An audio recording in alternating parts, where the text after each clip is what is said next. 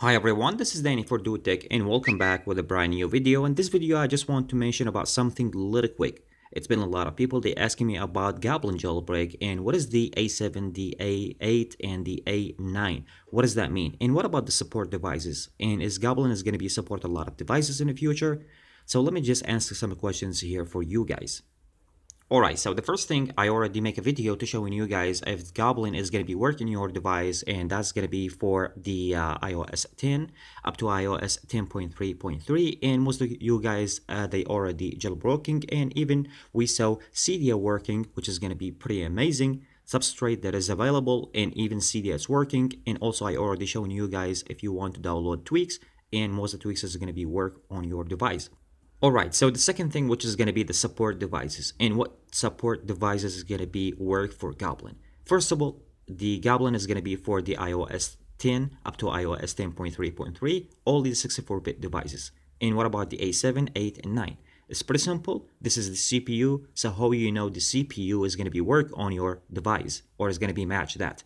You need to go to App Store here, and once you go to App Store, this is the app that you need to download in your device, which is going to be 100% free. So the video is not going to be sponsored or something. So you need to download this app on your iDevice. Simply, if you just finish from that, launch the app, and that's going to be giving you the CPU, which one you will be have on your iDevice. As you guys can see right now, mine, it's Apple A7, which is going to be include and is going to be working. Most the devices, if you want to check if your device is going to be working and support that jailbreak, you have to be on the A7, A8, and the A9. If you're one of these, your device is going to be compatible and you can jailbreak your device. However, if you are right now using the iPhone 7, the iPhone 8, those is not going to be work because the developer, he used the same kernel, he used the same KBB bypass, which the same one that we saw already on the Yalu for the look at the disco once we have the Yalu jailbreak. So G0blin is going to be same thing. It's not going to be support the iPhone 7, 7 Plus. It's not going to be support the iPhone 8, 8 Plus.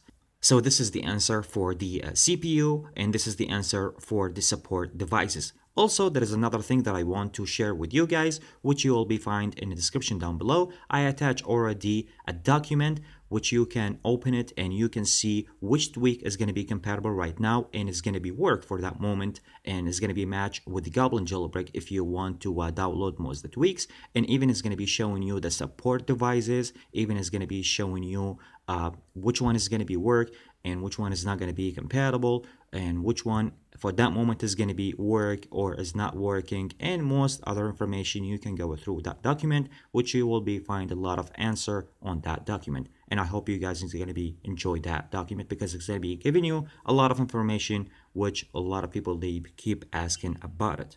So there you go guys, this is the most questions that you guys asking me about it, and I hope you guys enjoyed today's video. Thanks for watching and I catch you guys with the next one. Peace.